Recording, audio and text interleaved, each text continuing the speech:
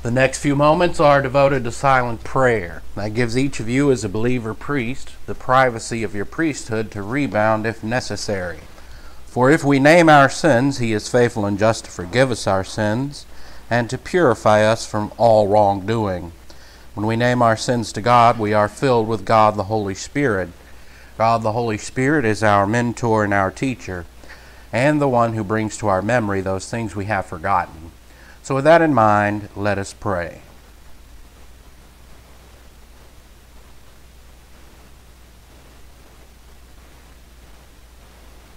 Father, we thank you for the wonderful freedom and privilege to assemble ourselves together for the purpose of learning your word.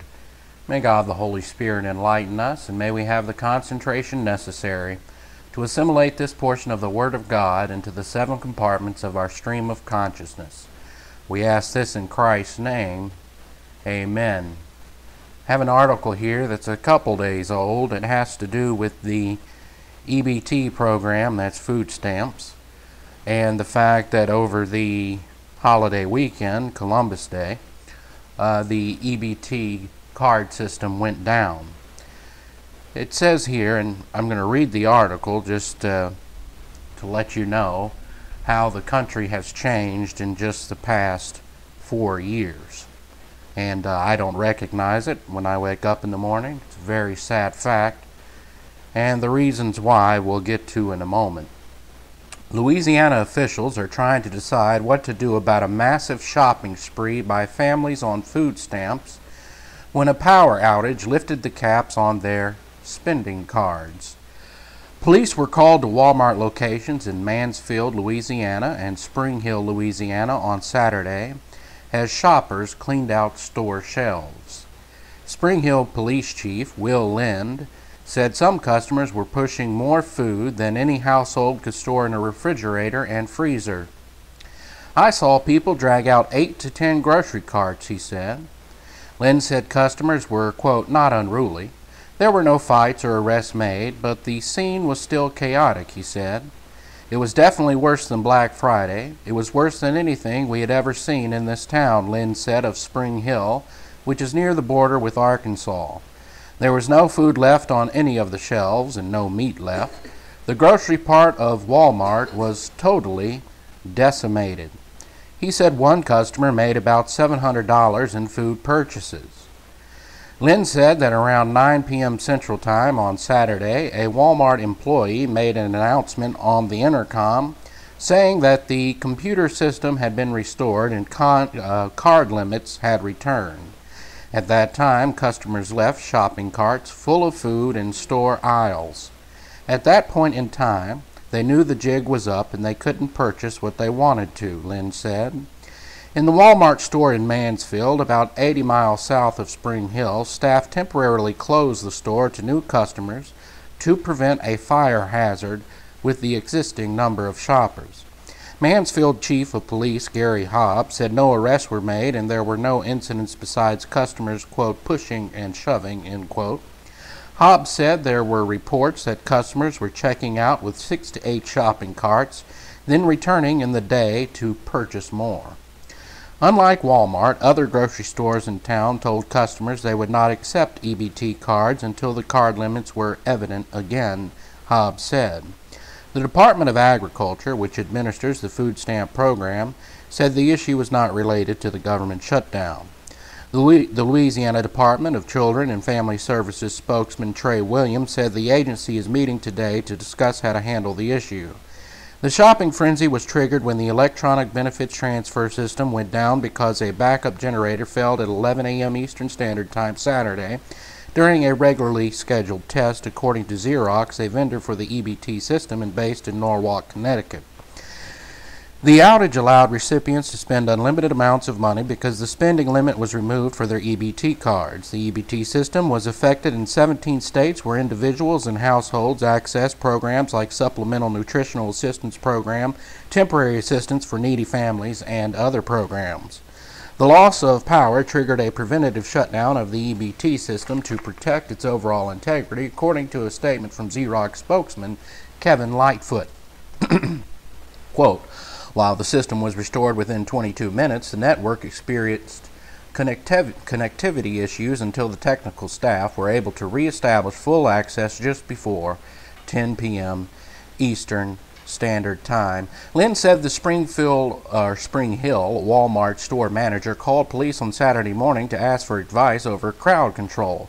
When he arrived, Lynn told the Walmart staff that they had the right to refuse service if they chose to. The Walmart's corporate office advised the store to allow customers to purchase what they wanted with the cards. A spokesman for Walmart, Kayla Whaling, said the frenzied shopping in Louisiana was isolated and is not representative of what our stores experienced across the country. Xerox said it continues to investigate the issue, etc. And then they go on to continue that the limits were restored and everything went back to normal, and Walmart had no more response concerning the issue. The only reason I read the article was to bring up the fact of the overwhelming number of people receiving food assistance. And it is, I don't necessarily blame the people who get on the program, because everything's so expensive now anyway. And so they offer it to the working poor. And those families who are working poor, they actually send around mailers, and they'll call them up and say, hey, you qualify, you get some free food. And so people say, well, I need free food, I'll take it. But it's all by design to make people dependent upon government, and that is not the way our system was founded. But that's the direction in which we've been going, and we are facing a tremendous amount of debt. We have to borrow to pay the interest on the debt. That's what this whole fiasco is about right now. We can't pay our bills. It's just now starting to become a reality to government, and that's why the whole shutdown thing, along with Obamacare and everything else related to that, as far as the government just being way too large and spending our future away. And it's doing it at such a rapid rate that it's going to cause widespread havoc much sooner than people expect.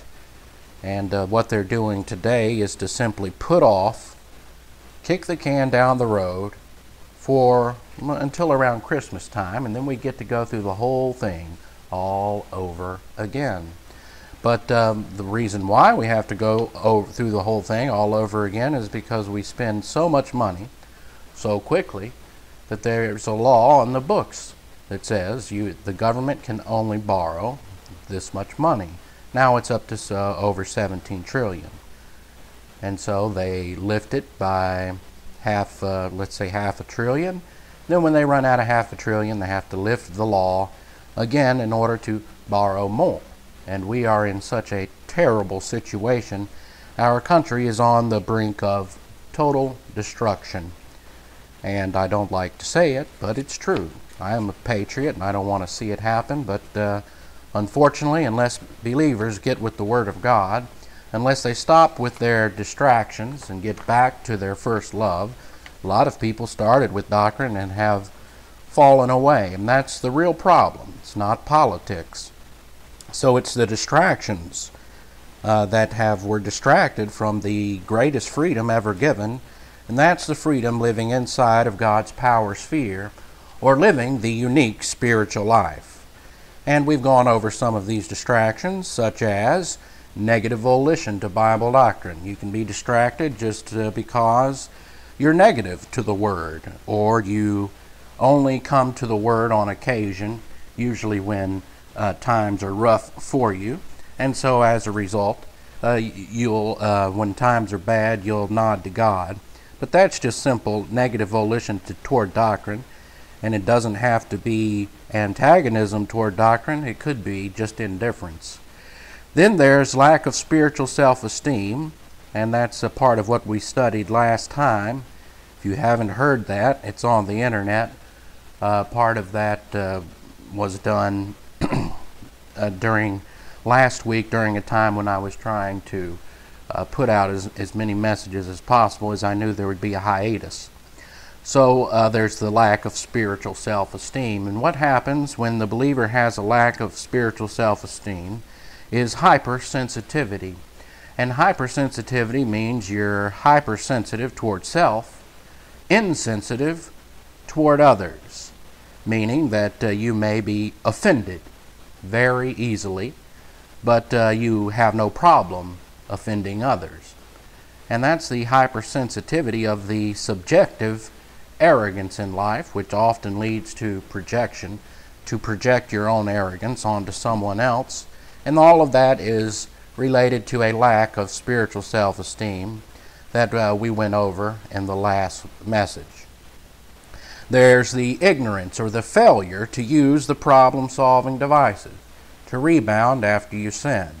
And that's where most people face their first glitch. They don't understand rebound, or if they do understand rebound, they only do it when they come to Bible class, which may not be very often. And they don't think about it during or throughout the day. And I say jokingly sometimes that I hold the world record for rebound. And on the one hand, that might sound like a joke. You must sin an awful lot. Yes, I do. And so does everyone else. But the reason why I rebound so frequently, or just to name arrogance, is just so that I can make sure that for as long as possible, I'm inside of God's power sphere. And that's the very same way you should be. And instead of justifying yourself before God, you don't have to justify yourself to people, but to justify yourself before God is, in other words, you justify what you've done. I had a right to be angry. You may have been angry. I had a right to react to someone. You may have reacted to someone. I had a right to go out and commit adultery because my wife treated me bad or my husband treated me bad. And so that's a way to justify any action that you take in life that's regarded as the Bible as sinful. And so instead of justifying that sin, saying I had a right to do it, or deceiving yourself into a reason why you did it, just admit to God what you've done, and to God only, as David did when he had finally realized that he'd committed adultery and murder and all sorts of sins related to the arrogance complex of sins. And he got right back in line, and he said, I named my sins to God and to God alone. And as a result, he was back in fellowship, but he did not have the filling of God the Holy Spirit as we have it today. And yet he was still able to be a man after God's own heart. So we have the ignorance or failure to use the problem-solving devices. Number one, rebound. Number two, the failure to understand the importance of being filled with God the Holy Spirit, which means the failure to understand the importance of being inside of God's power sphere. The failure of understanding God's promises, the faith rest drill. The failure of understanding a fortiori with greater reason. And what that simply means is, if Jesus Christ could save me from damnation, then how can he not deliver me from whatever situation you're in? And instead of worrying, you utilize the faith rest drill. For example, if Jesus Christ, you could use a fortiori and say, if Jesus Christ could do the most for me by dying on the cross as a substitute for me, then how can he not also deliver me from a terrible financial situation? Or how can he not deliver me from a terrible relationship situation that you got yourself into? How can he not deliver me from this, that, or whatever heartache you're going through? And of course he can deliver you, so that's part of the faith rest drill, the Latin a fortiori, meaning with greater reason. Then we have grace orientation and doctrinal orientation. Failure to have grace orientation means you will judge others, become legalistic, and that's why grace comes before doctrine. It says in the Bible, you must grow in the grace and in the knowledge of your Lord and Savior, Jesus Christ. Grace before doctrine, because if you put doctrine first in that equation, you will become legalistic and try to shove that down everyone's throat when it's not your job. It's not even my job. You see, you sit here in freedom, and the people who listen to me via the internet come in freedom and listen. I don't force a soul to do anything as far as Bible doctrine is concerned. Now, I'm a human being, so sometimes I might get pushy and horsey, like a horsey woman, and want to shove something into somebody else's face about how they're failing. But that's my own fault, and then I have to rebound just as you would and keep moving. But I'm a human being, and so are you, so get off your high horse. Grace, see? Grace orientation and doctrinal orientation is next.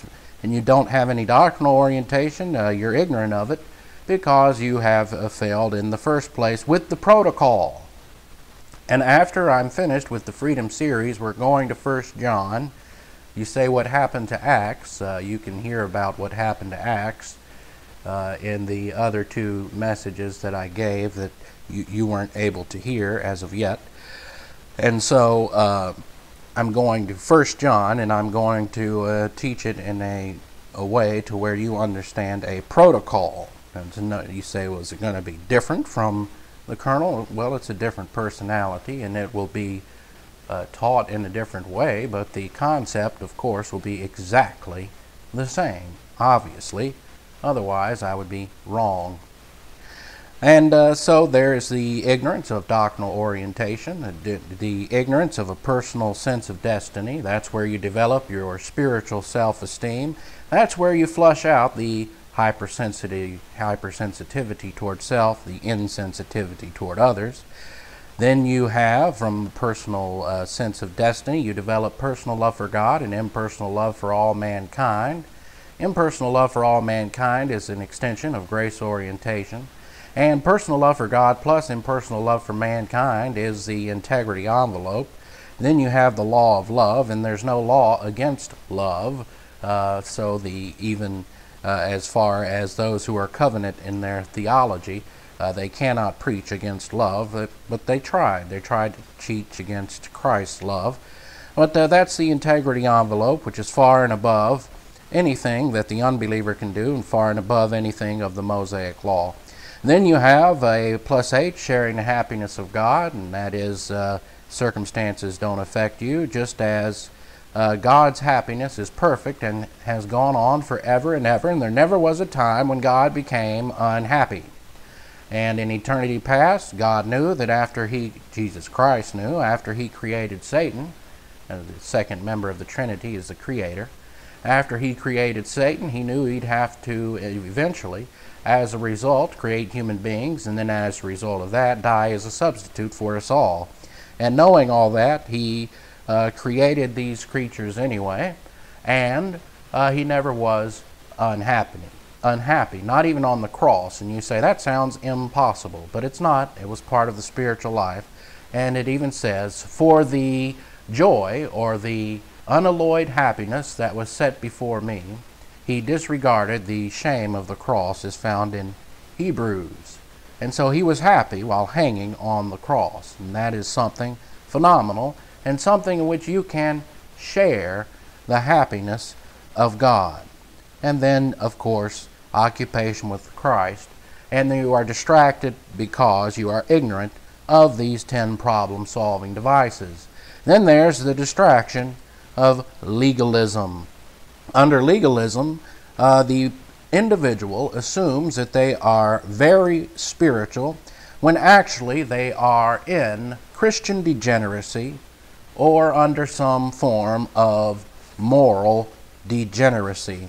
Turn in your Bibles to Matthew chapter 15. Matthew chapter 15. Under this I will describe to you the distraction of legalism. I'll also, in these verses, you'll see all types of distractions. You'll see the distraction of legalism. You will see the distraction of people. You will see the distraction of PR and PC, that is, public relations and political correctness. They had it back then. You'll see the fallacy of it all. And you'll come to understand a lot of the things, why I teach the way I teach. You'll understand a lot of things from just Matthew chapter 15. Matthew chapter 15. We've studied Matthew before many, many years ago. Probably 6 years ago. But you might not remember Matthew chapter 15. It says, "Then some Pharisees and teachers of the law came to Jesus from Jerusalem and asked." Now what they did was they actually were following our Lord around, trying to catch him doing something that they would consider lawless, and as such accuse him. And then finally they found that the disciples were doing something that had become part of their tradition. It wasn't even part of the Mosaic Law, but part of the traditions that they had come up with their man-made rules. And then in verse 2 they asked this, "Why do your disciples break the tradition of the elders? They don't wash their hands before they eat." To them that was a big deal. But it was none of their business. But Jesus replied, "And why do you break the command of God for the sake of your tradition?" So he just flips it right around on them, and then he's going to come up with what they had been doing under their own man-made rules and regulations and laws.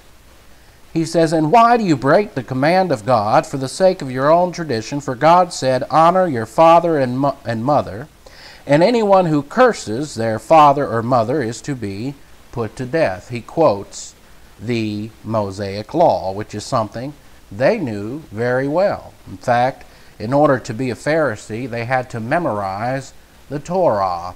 So they had memorized this. So when Jesus quoted it, they knew exactly what he was talking about. And it was going to be very offensive to them, as we'll see. "But you say that if anyone declares that what might have been used to help their father or mother is devoted to God." What they did is these Pharisees came up with a system, a religious system that extorts money. And how they did it is they would say, instead of saving up money to care for your elderly parents, they would simply say, "Oh, I've devoted this money to God. I don't have to help my elderly, sickly parents. They can go out on the street for all I care because and they justify it how? "I've devoted this money to God." That's how they justify it, when really they've done no such thing. They've given it to themselves. It's And so Jesus catches them in their own man-made rules and says, "Well, what are you talking about? You are accusing my disciples of breaking a tradition when you break the law by your very own tradition." And this tradition was part of dedicating your money after your death to the temple. Now, after you're dead, you don't care for the money, so it's very easy to do.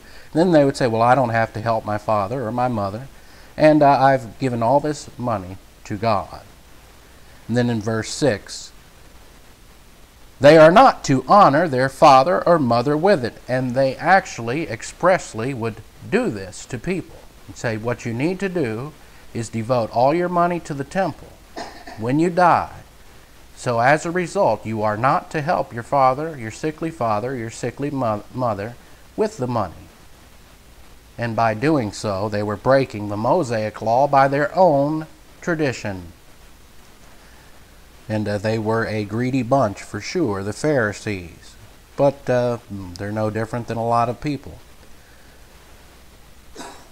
"Thus you nullify the Word of God for the sake of your tradition." In other words, they nullified the Word of God to honor your father and mother for the sake of a man-made tradition, one that they made up, one that was not part of the Mosaic Law whatsoever. Then he calls them a name. Verse 7, "You hypocrites!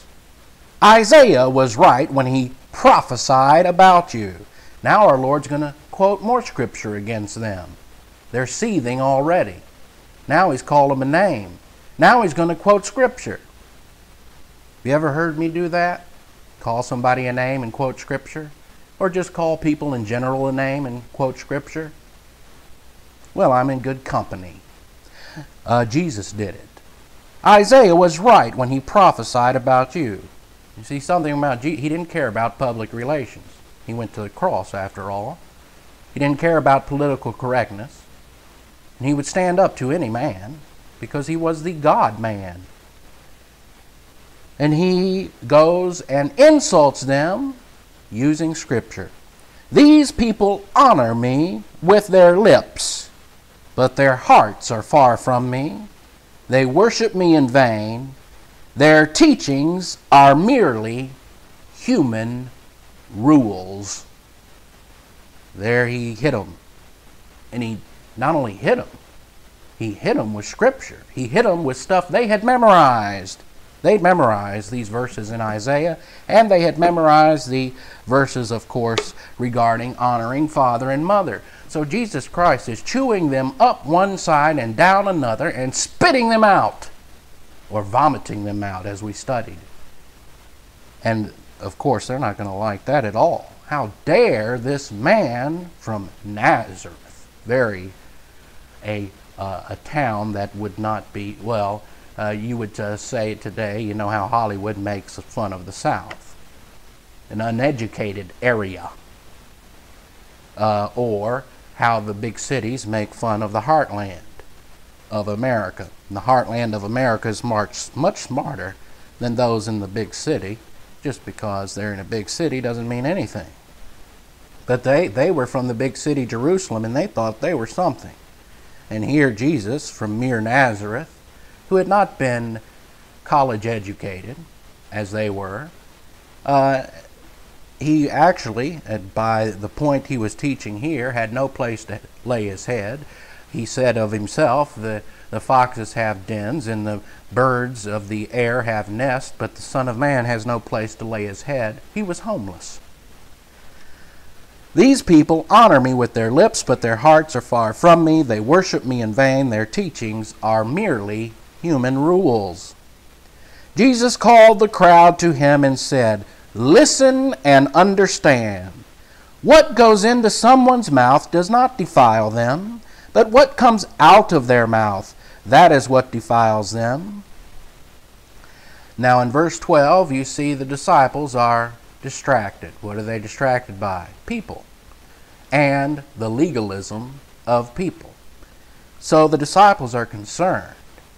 And they can't believe that the Lord just ripped apart the religious elders in such a way. Even though he's the Lord, they were judging him and saying, well, I don't think you should do it that way, is what they were doing. This is what they're saying. They're saying, I would have done it differently. Couldn't you have been a little kinder to those men of God? I mean, why would you? They went into public relations mode and political correctness mode. Well, you just offended this whole group of people.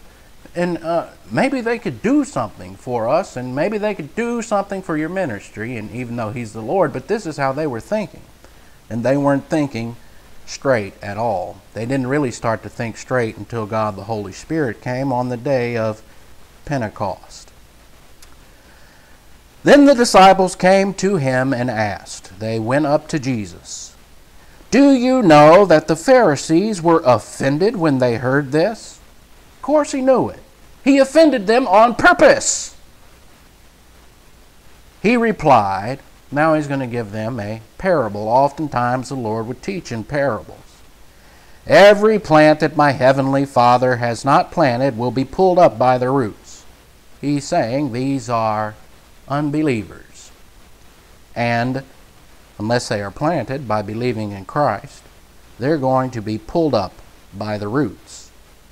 Then he says to them, leave them, they are blind guides. Separate yourself from the legalistic crowd. If the blind lead the blind, both will fall into a pit.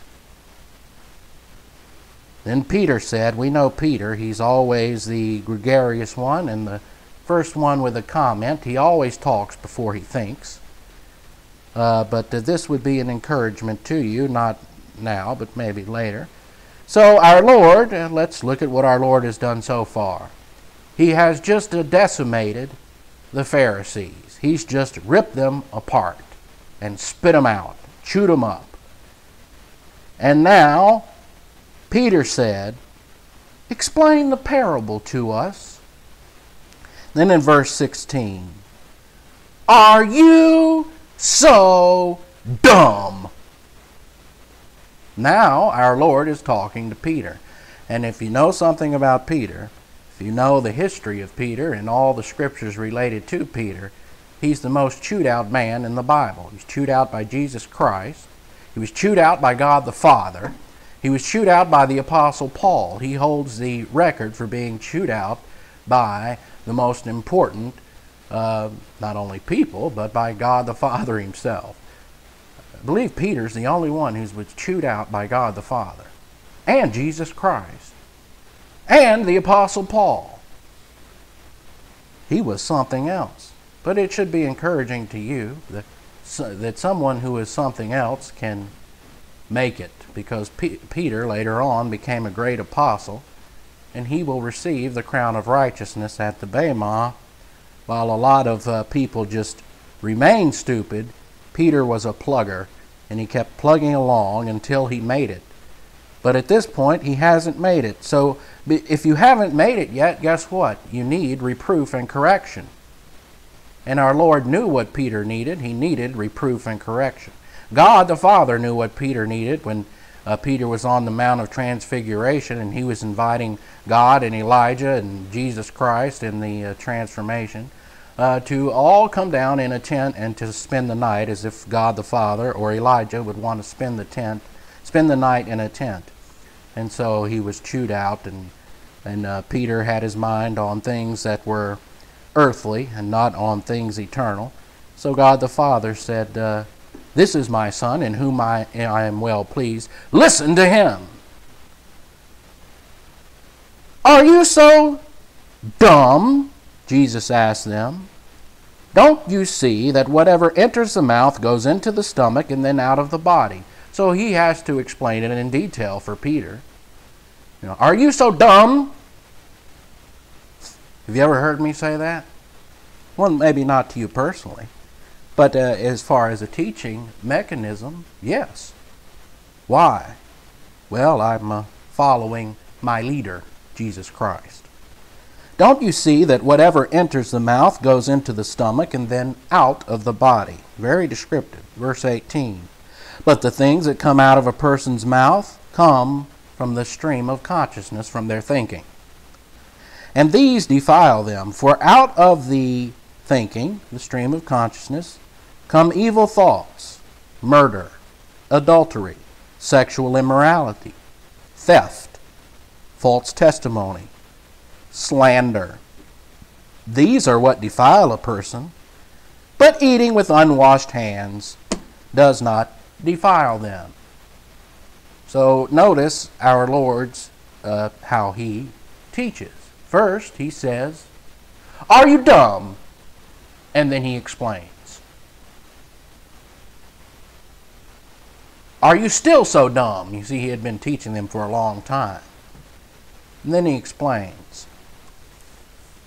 After he tells them they're dumb. Now, good for Peter, he wasn't too hypersensitive, or he might have just left. Well, this isn't a friendly church, he would say. Jesus Christ isn't friendly enough to me. But Peter had humility. And it takes humility to make it in the spiritual life. And if you're distracted, you're not humble. Now, Peter was distracted, but he had the humility to eventually make it. And there was a comedian once, he said, I went to church and I just, it's not funny what he had to say, but it was leading up to something funny. But I remembered this part of it because a principle comes out of it. He says, I went to church and I really didn't like it. And the whole time I was in the church, I was looking up at a dude. He was just a man. And I kept saying, this guy is talking about this, that, and the other, and he's just a dude. Why do I have to listen to a dude? Just a man. Well, the principle that he's just a man is correct. I'm just a man. Why would you listen to me? I'm just a dude. Well, God, the Holy Spirit, gives the gift of pastor-teacher at the moment of salvation. And as a result, why does God do that? Is there a visible gift of pastor-teacher given to a man, not a woman, to a man? Why? Authority. Because you can't learn without having an established authority. Just as when you go to school, you had a teacher who was an authority. You didn't just go to school and read the textbook amongst yourselves, did you? No. You had an authority. Even today, you have an authority in school, the teacher. Even today, in these rebellious times, there's still authority. Bad authority, but authority, nonetheless. And in college, there's all types of bad authority. Liberal professors, communist professors. They're an authority, and they teach from a textbook, or they teach whatever they want, or whatever goofiness they want, but they're the authority. And you learn some academic subject from a professor. Or you learn some sport from a coach. And some other principles of life. Or you learn how to play an instrument, or how to play in a symphony under a conductor. Just people. Why do you have to listen to those people? Well, they're supposed to be an expert in whatever area they're teaching. And the man with the gift of the pastor-teacher is supposed to be an expert in theology in what he is teaching. Now, what happens to a lot of pastors is what happens to a lot of politicians. What happened today is called expediency. And Rush Limbaugh said today, and I agree with him, he said, if the Republicans are just going to cave in, why don't they just go home and never come back? What's their use? If they're just going to be a Democrat and go along with Democrat policies, why are they even there? Why don't they just go home? And I agree. But I want to bring, that's just politics. That's not even meaningful, really. It's more meaningful than some things, but it's not as meaningful as the Word of God, not even close. So let's bring it into the church. There are pastors who know doctrine. There are pastors who used to know doctrine and have gone into reversionism, or there are pastors who know doctrine and know better, but they've fallen into expediency and become nothing more than a politician. Why? They're distracted. They see the legalist in the audience. And instead of reproving and correcting the legalist, they want to tickle their ears. Why? They get money from them legalists. So they go into expediency, public relations, or they themselves or just want the attention and the praise from man. So they go into all types of goofy activities that aren't related to the Word of God and aren't even part of their modus operandi as a pastor. Not what the Bible says they should be doing. It says for the pastor, study to show thyself approved unto God, a workman that needeth not to be ashamed. First of all, they've got to dedicate their lives to the acquisition of the knowledge of Bible doctrine. And a lot of them have failed in that area. Most pastors have failed in that area, and even for those pastors who have been a workman that is not to be ashamed, rightly dividing the word of truth, that is to know dispensations and to teach it in such a way, not to go off on a doctrinal fad. A lot of pastors did that. They went off on a doctrinal fad, especially in the 80s, concerning the resurrection is near, and it is occurring again today. It always has occurred. That's a big doctrinal fad. It occurred during Louis Berry Schaeffer's day. And I was reading the introduction to his great theological 8-book theological systematic theology, and he began by talking about a doctrinal fad. And he says this book is not for you to go on a doctrinal fad. In other words, to cherry pick what you want out of it, such as eschatology, which deals with the rapture, and then deals with what occurs after the rapture. He says it's not for a doctrinal fad for you to just teach on one subject constantly, such as the resurrection of the church. Then people get into pontificating. Is it going to happen soon? Well, it looks like it might be lining up. They will say. I don't say that. It's always looked as if it was lining up. That's been the whole of history, pretty much. You can go all throughout history, and it looks like it's lined up perfectly for what is going to happen in the tribulation. Oh, you can look at World War II, and under World War II, it looked like it was much more likely that it would happen then than it looks like it would happen now. But you don't go by that, because the church age is totally separated out from the tribulation. It's separated by the rapture, but it's totally separated. It's a completely different dispensation. There is no prophecy in this age except that the rapture will occur at some time. That's all we know. We don't even know when, not even close to knowing when. And people who try to claim it have fallen into the arrogance of being distracted by a doctrinal fad. So a lot of pastors have been distracted in that way. Or they have gone into public relations. And some of them have even studied arrogance, and they know how to work it now. For example, all you have to do is tickle their ears. Don't reprove and correct your congregation. Never do that. That'll get them upset in a hurry, just like the Pharisees became upset. But you've got to separate, as our Lord did, the wheat from the tares.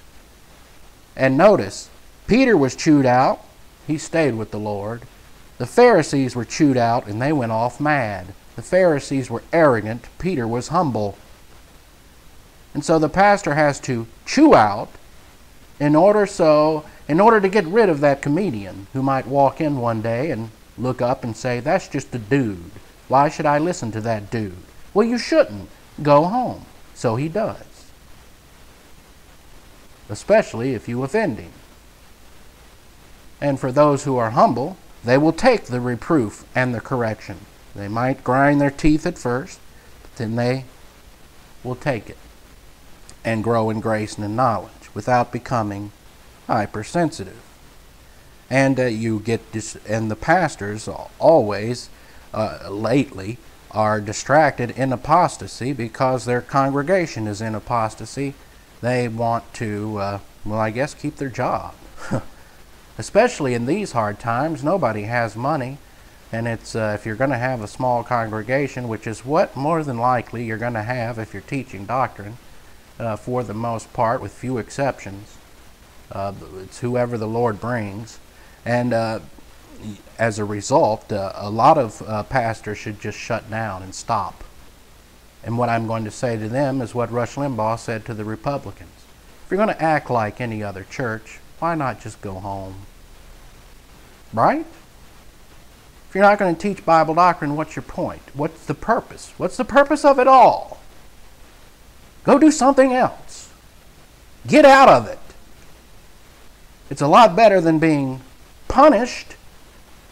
And if you're not being supported because you're teaching the Word of God and reproving and correcting, and you say phooey with it, well, you will stand and you just keep going with the doctrine you're on your own. Go it alone. And you will stand in judgment of this apostate nation. Because you couldn't get a crowd because the people have become so arrogant that they cannot take a little reproof and correction without becoming hypersensitive. That's why I don't accept money. I don't even want that influence around me. I will, as long as I have an income coming in, I'm fine. I can do this. I can do this while working or shampooing all day or whatever. I have the gift, and I've put in my study for many, many years. Sometimes 8 hours a day, day by day by day by day by day.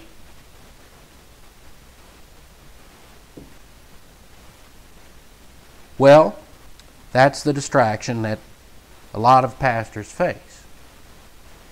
And I just say to you, go home. You say, well, don't they have some type of purpose? If they don't reprove and correct, no, they don't. Just like the Republicans in Congress, if they cave in, what's their purpose? When I vote straight party line because I figure you vote based on principle, not based on the man. You say, well, don't you get to know each name of the person you're voting for? Hell no, I don't have time for that mess. Do you? Don't lie and say, oh, I get to know the man very intimately before I vote. There are so many things on a ballot to vote for that, and so many people on a ballot to vote for. I mean, what is the point? I mean, people do this. They vote split ticket. They'll just go through and this guy, oh, that guy, he's handsome. Democrat, bloop. Oh, this guy over here, he said some good things I agreed with. Republican, bloop. You've just canceled out your vote, moron. That is, if you're voting, that is, if the people in power are principled. But the people in power aren't going to be principled if the people who vote for them aren't principled, and they're not. And we all wag our finger at Washington. Bad, bad Washington. Who sent those people to Washington? Are you so stupid? We did! See, we don't have a right to be blaming those people. We sent them there. We're a free country. And that's why democracy doesn't work. We're not a democracy, we're a republic, but we degenerated into a democracy, and then we degenerated into socialism very rapidly. Then we'll be wiped out. We've already changed as a nation anyway. Not the nation I grew up in. It's just insanity. All the things going on are insanity. We've turned into a police state. There was a guy who liked fishing. He went to school. This is a true story. You might not believe me, but you can look it up on the internet. You can look up anything there. Guy went to school. He had a tackle box in his car. Tackle box was shut. He had a fillet knife to fillet his fish. So he went fishing after school or over the weekend or whatever. I don't know all the details behind it because they didn't give it when they were talking about the situation. But then the school found out he had a fillet knife somehow. I don't know. They used to do random searches for drugs when I was in school, and they would, since your car was on school property, government property, they could just go through your car at will or ask you to open the door and they'll check it out to check for drugs. And you're under the authority of the school and on the school property, so that's the way it works. They found out this guy had a fillet knife. And then, well, not only was he kicked out of school, but they brought in a prosecutor to charge him with a Class A felony that would have given him 10 years behind bars for bringing a fillet knife in his tackle box, the fillet knife he fished with. Now that's crazy. That's psychosis. And that's the authority we're under. Thank you, believers, for your public relations and political correctness. Thank you for being arrogant and not wanting to listen to the Word of God.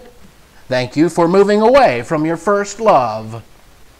Thank you for becoming enemies of the cross. Thank you for all your shouts of amen and hallelujahs and having your lips close to God, but your heart's far from Him. Thank you for being phony because you've destroyed this country. Thank you for being a traitor. Now get with it. Get with Bible doctrine. You want to straighten out this country? Don't get into political activism. Get with Bible doctrine. What we lack is a pivot. What we lack are pleroma believers who've executed the spiritual life and have gone through all various types of testings and have reached spiritual maturity. And some have gone on and gone to pleroma. Most of them have gone on to be with the Lord. So we're in a lot of trouble. Wag your finger at Washington all you want. Look in the mirror. Maybe you are the problem. Now, will I get a lot of people teaching that way? Not in an environment of apostasy. No way.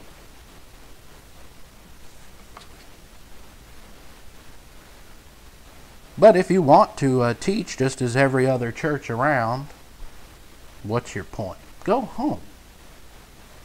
I'm saying this so you'll avoid divine discipline. Shut your doors. Get a job. Get a real job. Don't be a politician. There's no room for that in Christianity. And yet that's all it has become. A bunch of expedient people in authority because the people in this country don't understand authority anymore and are rebellious. They're rebellious against God. They've become rebellious against divine establishment principles. Wives are rebellious against husbands. Children are rebellious against parents.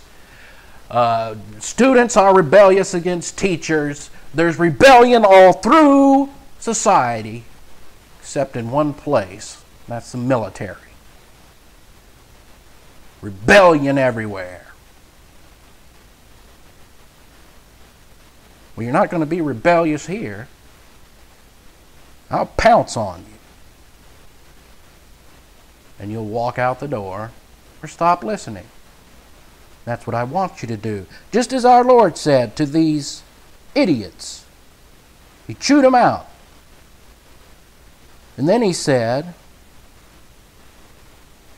to his disciples, he gave them a command. Leave them. Separate yourself from the blind guides, the legalists. If the blind lead the blind, both will fall into a pit. So legalism is a distraction, and our Lord says separate yourself from the legalists. Separate from them. Separate from their hallelujahs, their amens, their self-righteousness, their attitude. Shun them! They are the enemies of the cross of Christ. A lot of them don't even believe in eternal security. Jesus Christ will vomit them out of his mouth. They're lukewarm believers, idiots, morons. Separate yourself from them. Well, then there's the distraction of the failure to execute the protocol plan of God. That's fairly much related to the ignorance of the problem-solving devices. And I've gone over in some detail the distraction of Christian service and what that means. And I will end with that. What does that mean? Well, as a believer in the Lord Jesus Christ, you have two responsibilities. One is related to your priesthood. That's the most important, because that's you representing yourself before God. Then there's the ambassadorship. That's you not representing yourself before man, but you representing Christ before man. How do you do that? With his thinking. It's all up here in the stream of consciousness. Not by acting sweet. Jesus Christ didn't act sweet. Not by going through public relations. You might just one day you chew somebody out like the Lord did from your position of authority. So what? It's what you're supposed to do. That is, from behind the pulpit. So what? Well, that is the problem. When people put their ambassadorship ahead of their priesthood. You're a priest first. Once you fulfill the function of your priesthood, the function of your ambassadorship will fall right into place. If you put your ambassadorship first, you don't know anything that's related to your priesthood, or you're distracted by your ambassadorship, that is, you representing Christ before man, then you fail. You start going along with all the amens and hallelujahs and praise the Lords. You start compromising with people because you can't represent the thinking of Christ before people if you don't have the Bible doctrine that comes from understanding the priesthood, that comes from understanding the royal family honor code, which part of that is privacy. And if you don't understand those things, then don't you dare teach someone else, or try to, about their ambassadorship.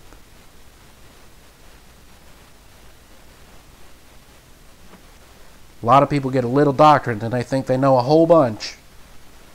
And they start wanting to be a teacher. Women really get involved in that. And that's because women are natural teachers. They're very good at teaching children. They're horrible at teaching grown men. Horrible. It's not designed for that. You know what that's called when a woman tries to teach a grown man or instruct him and reprove him? That's called nagging. Look up 1 Peter chapter 3 to get a dissertation on how not to nag. Well, that's part of ambassadorship. You are a priest, represent yourself before God, and you're an ambassador for Christ, representing Christ before mankind. And how do you do that? Well, I think we just went over Matthew 15 and some of what Christ did. And if our Lord even says later, as we go through 1 John, 2 John, and 3 John, you'll find out that our Lord would often say, especially related to the cosmic system, if the world hated me, that is, Satan's cosmic system, if the world hated me, then how will they not much more hate you? I mean, if the world hated the Lord, who is perfect, how is not the cosmic system going to hate us, and we're imperfect? And as soon as we stumble, people are going to stomp on our heads, especially if you're living inside the divine dynasphere most of the time, because the cosmic system hates those living inside of God's power sphere. They look for you to trip and fall. They want it to happen. Then when it happens, they want to bash your head into they want to make it hurt all the more. The only thing they will do is fall under Matthew chapter 7, triple compound discipline. And then the person who's tripped and fall, or whoever you're attacking, or whatever you're doing and violating their privacy, they'll just get right back up if they understand the spiritual life and move right along under the concept of blessing. That's another thing related to doctrine. You can know a little bit of doctrine, think you know it all, and then you have a real problem on your hands. Now you're going to be a teacher, are you? Might as well just keep learning. You don't want this job. And what happens with the visible gift, everybody sees that it's visible. They want it because they relate that to visibility and being noticed and recognized and all of that. It's not what it's about. Yeah, you'll be recognized, all right. Our Lord was recognized, and they threw him on a cross. Peter was recognized as a great apostle, and they hung him upside down on a cross. Paul, the greatest apostle ever, was executed by Nero, beheaded. Best way to go. He didn't feel anything. Whack! Gone. But executed. My dad said something funny the other day.